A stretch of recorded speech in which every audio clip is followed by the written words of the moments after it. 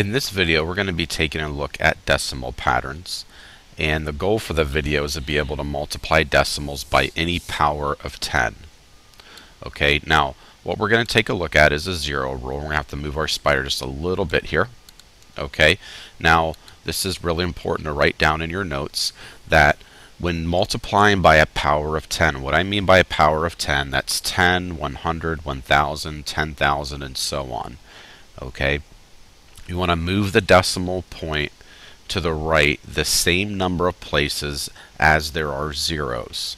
Okay, for example, if we have 87 and 5/10, we're multiplying that by 100. That means we're going to move our decimal point 3 places to the right. Now sometimes it will cause us to add zeros to the end. Sometimes we'll be able to just move the decimal however many places. Okay, so if we move it 3 places to the right, the decimal point, that's going to give us a total of 87,500. Now you can see whenever we run out of digits to move around, we have to add zeros at the end. Okay, so it's really important that you understand this rule. When multiplying by a power of 10, move the decimal point to the right the same number of places as there are zeros. So for the number 10, we would move the decimal 1 place to the right. The number 100, 2 places to the right because there are 2 zeros. The number 1000, 3 places to the right because there are 3 zeros, and so on. Now we're going to take a look at some of these problems here, and what I'm going to do is write these down, and I'll do the first one with you. We'll do 2 together, then I'll have you do the last one all by yourself. Okay, so if I'm taking a look at 2 and 5/10 times 10, the first thing that I will want to do is I'm going to write this down. So we got rid of our furry little friend over there. Now we're going to start getting down to business. So I'm going to write 2 and 5/10 down first, and it's really important that you do that. Okay, you just want to rewrite that decimal. Okay, now I think about my key tip, and my key tip was however many zeros are in my power of 10, that's how many places to the right I need to move my decimal. Okay, so I only have 1 0 in my power of 10. That means I need to take my decimal, I use a different ink for this, 1 place to the right. Okay, equaling the number 25. Okay, so that is how you do it. So 2 and 5/10 times 10, as you can see, gives me 25.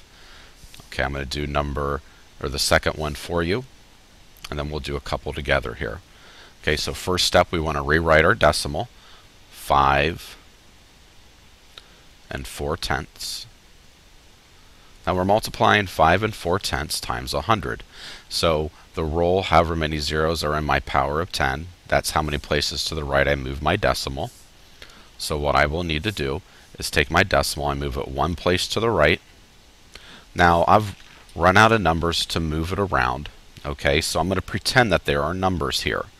Okay, so 1 place to the right, and then 2 places to the right, and that would leave my decimal right here at the end of my number. Okay, now what do I do whenever I move it around a pretend digit? What I do is if you can pretend that's an egg basket, what I do there is I just drop the egg right in the basket. Okay, which gives me the grand total of 540 for my answer. Okay, so that's one thing that can be a little tricky, but just remember, whenever you run out of digits, you just move it around imaginary digits and then drop your egg right into that basket. So we have 5 and 4/10 times 100 gives me a grand total of 540. Now what I want you to do is get out your pencil, and we're going to do this next one together. So the first thing we will do is rewrite my decimal. Okay, we have 0 and 8/100. Write that out.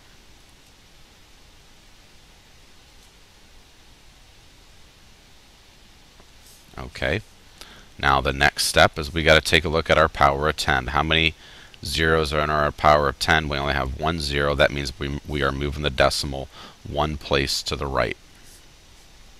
Okay, so we take our decimal, we move it one place to the right, equaling 8/10 for our answer. So we don't need to have 0.8. We could just have 0.8 for our answer. Okay, so you can see that the answer there is 8/10.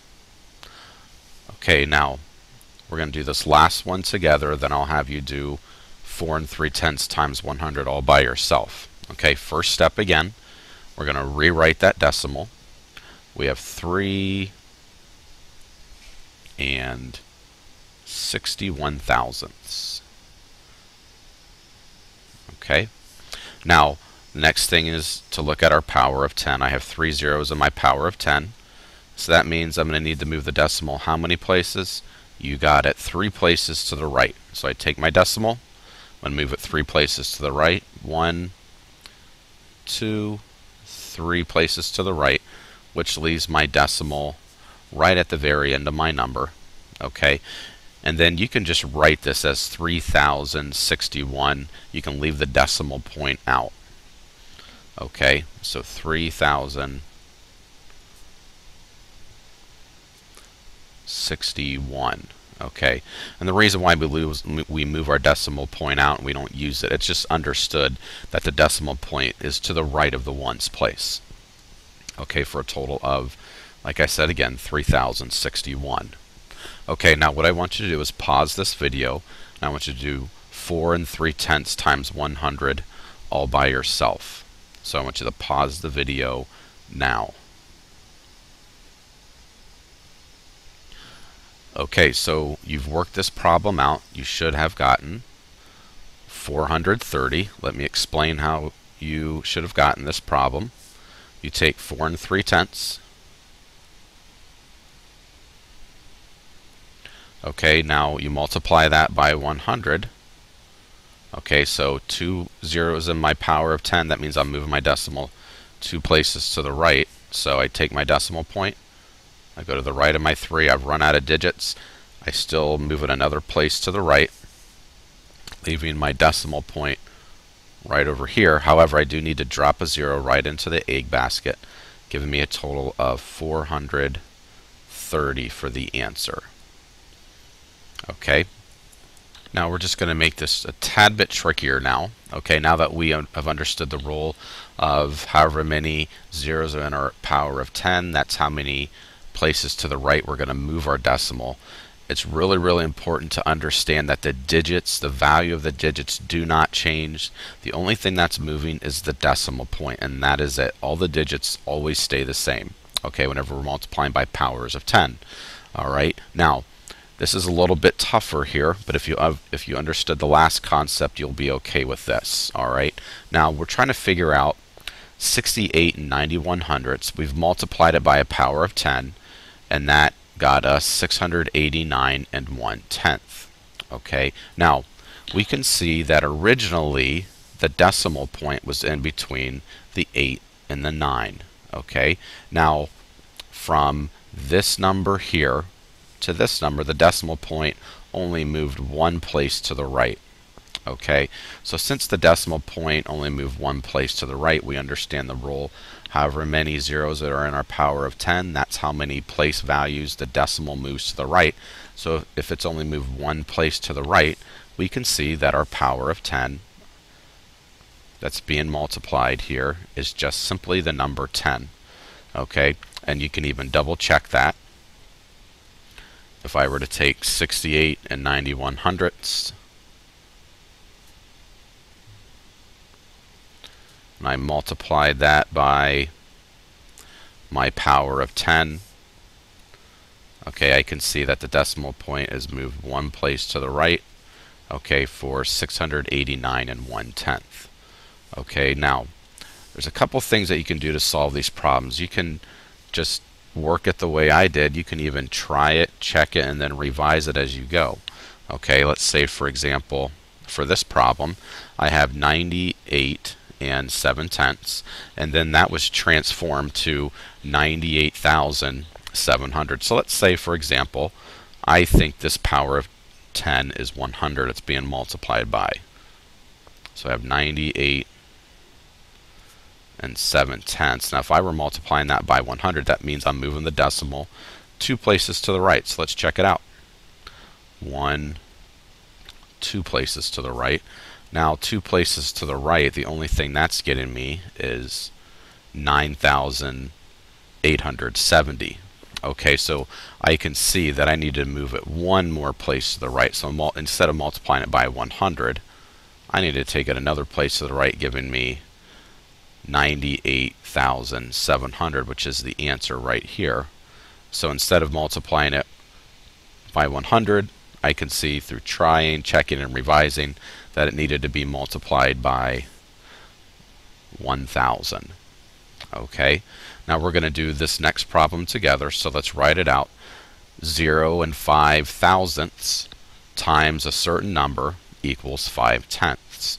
Okay, so I can see that originally my decimal point was right here. Okay, in other words, I had 2 digits or 2 zeros in front of my 5, and my 5 fell in the thousandths place.